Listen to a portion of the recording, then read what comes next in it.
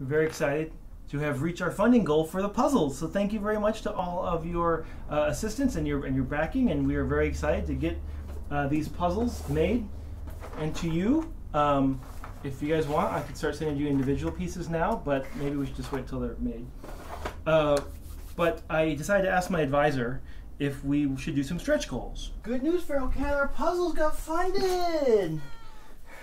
Oh, it's okay, baby girl. You're so surprised.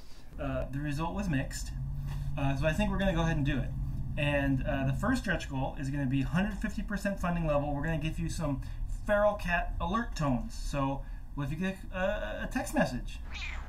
Might sound like that. Or what if you get an email? Oh, now you know you got an email. What if you were taking a snooze? You want to set your alarm? Could be pretty great. Feral Cat alert tones at 150%.